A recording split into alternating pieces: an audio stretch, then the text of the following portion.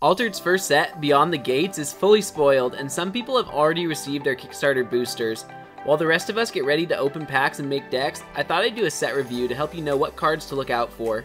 I'll be rating each card by hero on a scale from 1 to 3, where a 1 means I think it'll see little to no play for that hero, a 2 means I think it'll see play in some lists for that hero, and a 3 means I think it's basically a must run. Some of the good cards may not end up seeing play because they're a little meta specific or because people opt to run a different rarity of the same name, but even if these ratings don't perfectly predict the use rates of the cards, I still think they're a great starting point for assessing the potential options available to us in the first set. If you want to see more videos like this, make sure to leave a like and subscribe to my channel. Now let's jump into the review.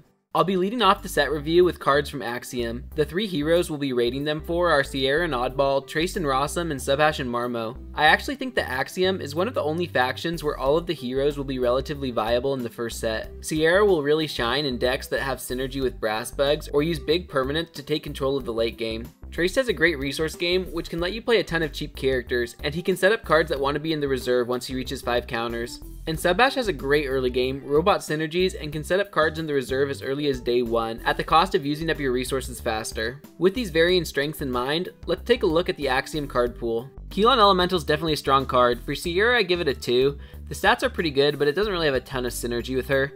But for Trace and Rossum, I think it's definitely a 3. It's one of your best ways to get counters on him in the early game. And for Subhash, I think it's just a 2. It has a little bit of redundancy with your hero power, and while you can put it into the reserve if you don't want to use the effect in hand, I don't think it's necessary there.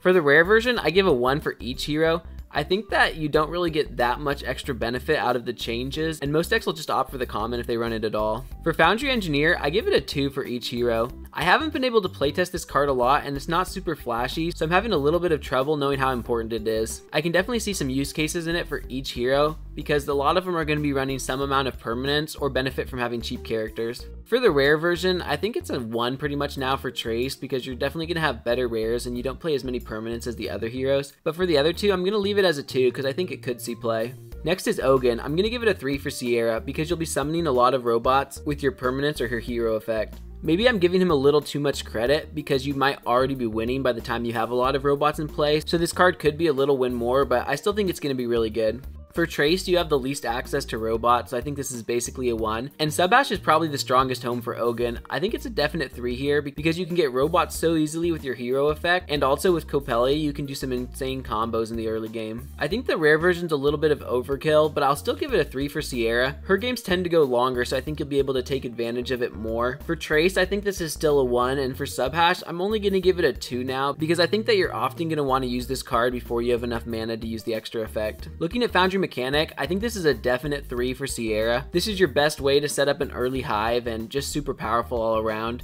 For Trace and Rossum, I honestly think this is probably a 3 as well. It's a really easy way to get quick counters onto your hero, and I feel like Trace can benefit a lot from small characters to play once Haven's out. For Subhash, I think this has similar benefits to Trace, but I feel like since you can run out of resources, you won't necessarily need it as much. I definitely think though it'll still be running some decks that are using permanents or have a little bit of better resource game, so I'll still give it a 2. For the rare version, I'm going to give it 2s all across the board. The bump in stats is nice and makes it comparable to Izmir's Stargazer, so I could see players opting to run it, but I don't think it's necessary anywhere. Axiom Salvager can be pretty great as well. I think for Sierra, it's probably a 2. It's nice to have an extra 1-drop and it can help you dig farther into your deck, but it's not really necessary there. But for Trace and Subhash, I think this is a 3. You can put it straight into the reserve if you want, and just having a constant flow of cards is going to be so important with them. The rare version seems like overkill for Sierra, so I'm just going to give it a 1. But for Trace and Subhash, I think this is still a 3. If you put it straight into the reserve, you don't have to worry about the fact that it's now worse when played from hand, and a 1-cost character that resupplies will be so good with Haven. Tinkerbell was a late reveal, but I think it's one of the best that we've seen. For Sierra, I think it's just a 2 because it doesn't really have a ton of synergy with her, but Sabotage is strong and it has pretty good stats. One of the only downsides of Tinkerbell is that it's harder to surprise your opponent since it doesn't have the Sabotage until played from reserve. For Trace and Subhash, I think this is a 3. You can put it straight into the reserve, and now you're getting the better stats without even missing out on the surprise. Looking at the rare version, I think this is basically now a 1 for Trace and Subhash. The discount from hand is basically basically irrelevant. You'll mostly be paying this from the reserve, so you don't really get anything out of it. But now I think this starts to maybe look a little bit better for Sierra. I don't know if it's going to be worth upgrading this to a rare slot. I still just give it a 2 in Sierra, but depending if she wants to run this card, I think she could go either way for the rarity. With the full set, Geon Assembly Overseer is a little underwhelming. For Sierra and Subhash, I think it's just a 1. There's probably better things to be running. If it's going to see play anywhere, I think it's with Trace, because the stats are okay and you can take advantage of the fact that it's a cheap character, but I still think it's only a 2 at best. For the rare version, I think things flip a little. It seems like Overkill and Trace, so I'm just going to put it as a 1, but now it starts to have synergies with Brassbug Hive, so I think it'll be a 2 for Sierra and Subhash. There are several options for cards with similar effects, so I don't think it's a must run, but it's definitely worth considering. Amelia Earhart's definitely going to have a place in the meta. It doesn't really have synergy with Sierra, so I think it's going to be a 1 there, but for Trace and Rossum and Subhash and Marmo, I definitely think this is a 3. Being able to skip playing this from hand and just get it as 2 worth of stats for 1 from the reserve is so strong. I don't love how the rare turned out. I think it's just a 1 for everyone, because the decks that are running it didn't really want to play it from hand, so you aren't getting much benefit out of the changes. Three Little Pigs seems pretty unimpressive to me. I'm going to give it a 1 everywhere. I think it could definitely have some use in any of the heroes, but it's a little hard to set up, and I think there are better cards with the full set. The rare version is the same story, especially early on before you have 2 permanents. You don't really get anything out of the changes, and I have a hard time believing this is going to be better than other cards. The biggest competition for Combinata Lovelace is the rare version. I still think though it's pretty good in all of the heroes, so I'll probably give it 2s everywhere. Even though you won't get a draw often with Subhash or Trace, the synergy is still there, and with Sierra, this is a pretty natural fit. As for the rare, I think we can bump the scores up now to a 3 for Trace and Subhash. It has perfect synergies with your game plan, and is going to be one of the best cards for your resource game. Coppelia works hand in hand with Ada. Even though it is a robot which can have synergy with Hive, I don't think it's going to see that much play in Sierra, so I'm just going to give it a 1. But for Trace and Subhash, this is a great way to bank advantage. In Subhash, you'll be able to make terrifying boards with Ogun in the early game, and in Trace, you can get a counter for 0 mana. Since Coppelia gains fleeting when played with her effect, I don't think you can take as much advantage out of the better stats since she only hits the board once, but I still think it could see some place in Subhash and Trace, so I'll give it a 2. Sierra would probably just play this normally from hand, so maybe you can take more advantage of the better stats, but with so many options, I even think something like Geon might be a little better, so I'll still give it a 1. Axiom Scrambler feels a little bit like Pack Filler. It is a common form of Sabotage, but I think Axiom's a little spoiled with better options. I'll give it a 1 everywhere because I don't expect it to see play unless Sabotage is just like super important in the format. And while the rare is cheaper from hand, the stats are just okay compared to other Sabotage cards, so I think it's going to be outshined, so I'm just going to keep a 1 for each hero. Foundry Armor is a pretty great card. Heroes that can put this straight into the reserve are going to benefit from it more. I think it'll actually be best in Subhash, where I'll give it a 3. He's already looking for bug synergies, and I feel like that's a natural home. For Trace, since it doesn't really help you before you have 5 counters, I don't think it fits as well, so I'm just going to give it a 1. And for Sierra, while this is alright, I think you'll probably want to play the rare, so I'll give it a 2. As I was just implying, I think this rare fits great in Sierra. It's one of your best early game plays and only gets stronger with time, so I think it deserves a 3. For the other heroes, since you have ways to put the common straight into the reserve, I don't think the upgrade is worth it, so I'll just give it a 1. Frankenstein seems like a pretty cool card. You'd probably want to use this with Brassbug Hive or Bravo's Haven, but I think it's going to be a lot easier to use it with Haven. In Sierra, you'll probably have to play this from hand, and I don't think the lost tempo is worth the payoff, so I'll just give it a 1. For Trace and Subhash, I feel like this fits so perfectly. Once Haven's out, it's like a huge Axiom salvager, so I'm going to give it a 3 for both of them. And I actually think the upgrade for the rare is pretty beneficial. For Sierra, I still think this is hanging around a 1, but for Subhash and Trace, I think this is still a 3. That lower cost is going to make it a lot easier to chain multiple characters as you resupply and play them to get boosts with Haven. Athena seems like a great value card, but having 2 permanents can be a little hard to achieve until later in the game. I think as the permanent pool expands, this card could get better, but especially for the common, which is so low tempo from hand, I think it's just a 1 in Sierra. I feel like this could see play in Traced, but having tested it, I feel like a lot of times it's a pretty bad resupply early, and in the late game, you're not really running out of resources, so it's not necessary to have this. For Subhash though, where you're more likely to run out of resources and you might be playing more permanents as well, I think this is probably the best fit. I'm gonna say it's a 3, which might be a little high once we have time to test things, but in theory it seems like it'll be a great fit. The rare version getting the boost from hand makes this a lot more playable in Sierra, so now I think it could be a 2, but for Subhash and Trace, where you can put it directly into the reserve, this is pretty unnecessary, so I think it's a 1 for them. And Ganesha, while having a cool effect, seems a little inconsistently good and doesn't have enough payoff for being so expensive, so I'm gonna give it a 1 everywhere. The best case scenario would be you play this after having double Hive down, but at that point you're already winning winning, and in any other situation, it's not looking very good. While the rare version is cheaper, I don't think that changes things much, so I'll keep it as a 1 for everyone. With the right permanent reveals in the future, this could definitely see play, but I don't think we're there yet. Bravo's Tracer seems cool, but I think most heroes are going to have better options. I think Sierra is looking for a more value strategy, so I'll give it a 1, and I'll also give it a 1 for Traced, because the fleeting can make it hard to get counters. If this hits anywhere, it'll be sub-hash, so I'll give it a 2 there. But I think most likely, if Bravo's Tracer sees play in Axiom, it's going to be the unique form. I was pretty excited about Bravo's Vanguard early on, but now that I've tested it, I feel like it can be pretty awkward until you have a lot of mana. I'll still give it a 2 for Traced and Sub-Hash because I think it could see some play, but it doesn't really have synergy with Sierra, so I think it's just a 1 there. And Haven Bouncer is going to get 2s across the board. I think that this card is definitely a little bit just meta dependent. If people really want Sabotage, it'll be a great pick, but if not, it's going to be outclassed by other characters. While Martingale's a fan favorite, I don't think it really has a place in Axiom. For Trace, I feel like you have better 1-drops, and for Sub-Hash, if you want the support effects, I think you might choose to take those from Ourobor's Croupier or something else as well. So I'll give it a 1 for those 2 heroes, and for Sierra, I think this could maybe be a 2. Even though I don't see people maxing out on this, maybe the extra 1-drop will be nice, or this can provide a way to have more consistency as essentially like a 4th or 5th copy of Mechanic to more easily discount your Hive.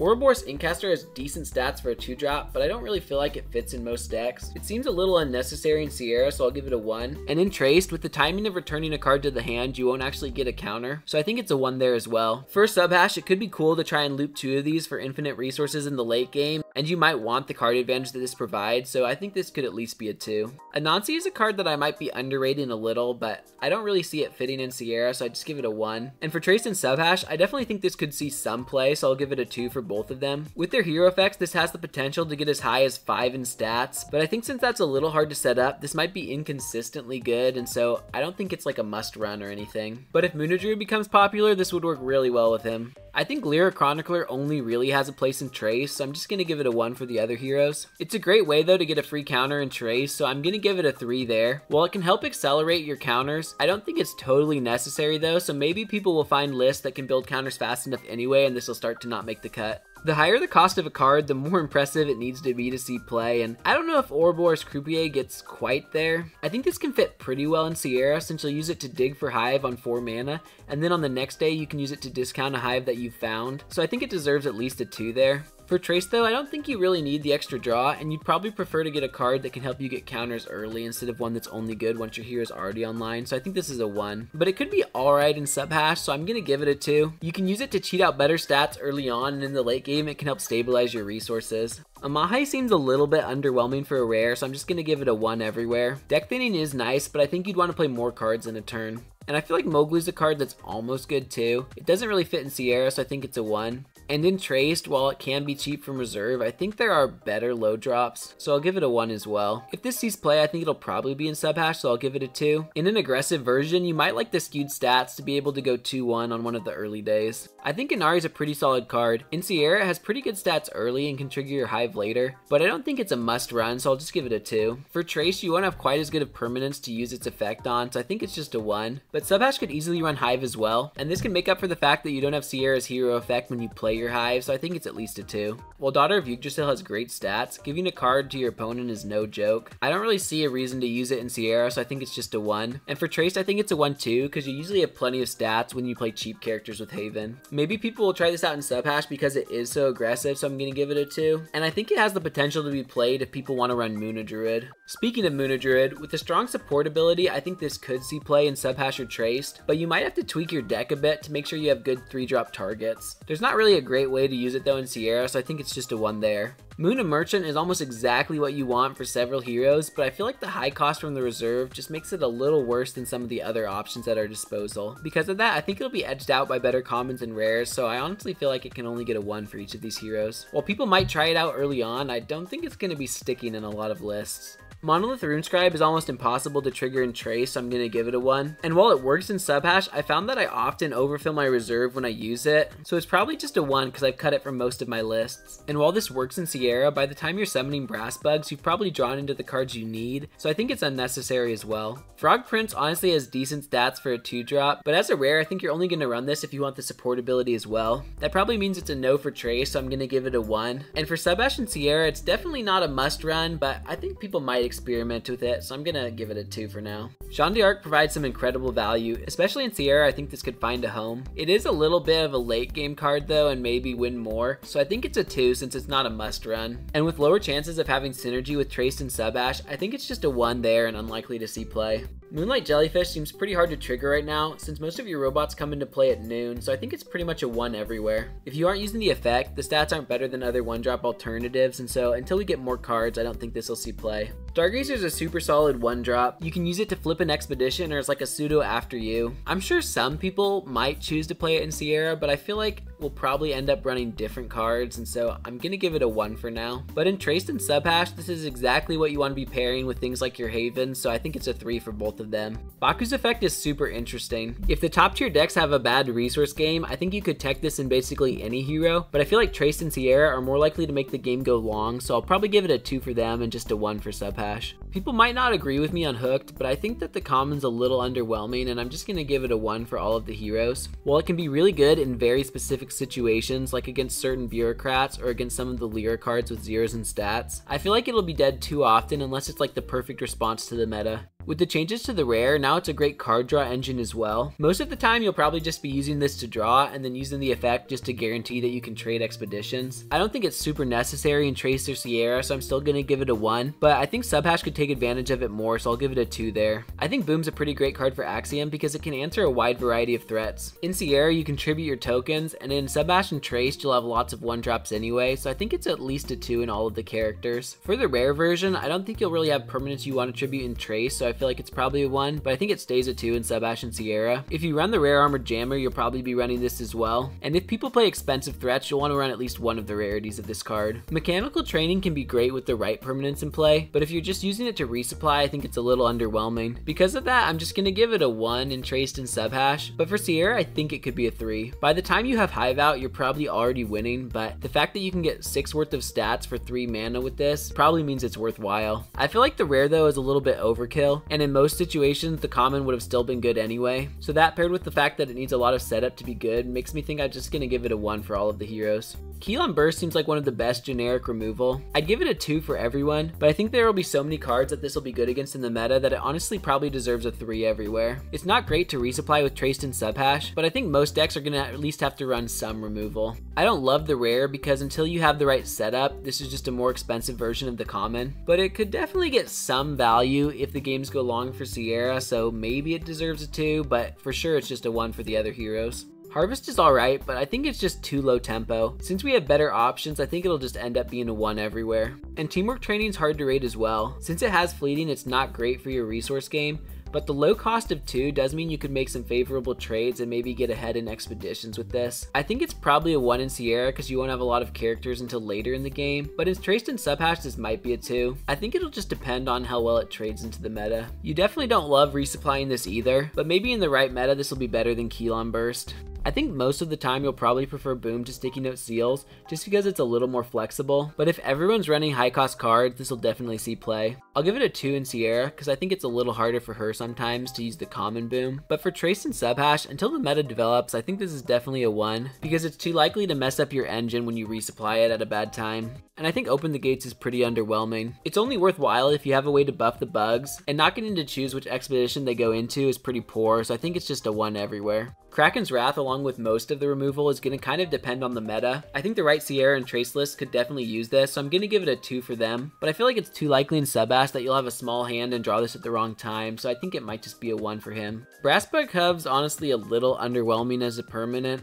For Traced and Subash, I don't really see a reason to play it, but because it triggers your hero effect and you want to have some bug synergies, I think it'll see a lot of play in Sierra until we get a better replacement, so I'll give it a 3 for now. Now though, the rare version is definitely a 1 in Sierra since you don't even get the hero effect, and for Traced it still seems unnecessary. If it sees play, it might be in Subhash because you'll probably be running Ogun and things, but at that point you'll be spending a lot of mana at noon, so it might not actually work that well in practice. The effect on Axiom Reprocessor is honestly super strong. I think a lot of heroes could really benefit from that free card every day, but I think the tempo loss is just too great to overcome, and because of that, I'm just going to give it a 1 for each hero. The extra card from the rare version doesn't really fix my main problems with this card, so I think it just stays a 1 for everyone. Helon Cylinder doesn't have a ton of synergy with any of the heroes, and I think if people are going to run it, they'll probably opt for the rare version, which is a little more flexible, so I'm just going to give the common 1s all around. The rare still doesn't synergize with Sierra, so I think it's going to maintain the 1 status, but for Subhash and Trace, this could be a 2. It can give you a little bit of redundancy, having more targets for things like Frankenstein, and make it easier to have 2 permanents in play for Athena, but I think most people running it won't be using a full 3 copies. And Chelonic Generator feels like another pack filler. If decks want value, they'll probably opt for the Reprocessor instead, so I think this gets 1s all around. The rare feels like a side grade. I'm not even sure if it's better, so I think it maintains the 1 status. I just don't think games are going to go long enough to really get value out of this. The common Armored Jammer's in a rough position. Most common Sabotage give you a body and removal for 3 mana, and so only getting the Sabotage is a little underwhelming. As such, it's probably only worthwhile if you're using it as the second permanent to be able to meet the requirements for some of your characters, but this honestly just feels like a 1 everywhere. On the other hand though, now that the rare gets to Sabotage when it leaves play, you can get 2 Sabotages out of a 2-drop. You can definitely combo this with the rare Boom, but you can also just play 3 permanents and then discard this in the evening. With things like Frankenstein that can re-trigger this as well, I think this could honestly see some play in any of the heroes. As for the Foundry Axiom Bastion, I think it's a little humorous that this is honestly probably better in Bravos, while the Bravos Bastion might be better in Axiom. For now though, I think we're still just waiting on a couple of characters with the right effects to make this worthwhile. I don't see you running this in Traced, but it can get alright value in Sierra and Subhash, so it definitely might see play, so I'm going to give it a 2 for them. The rare version gains an on-play effect, which you can trigger with some of your characters. I don't think the extra cost is going to be worth it for the card draw, unless you're running a lot of cards that are going to let you re-trigger that effect. Personally, I think we'll be running the common for now, but maybe this rare could see some play in Subhash and Sierra, but I still think it's unlikely to see play in Traced. And while the common Hive may be good, I think it's just totally outclassed by the rare, so I'm going to give it 1s across the board.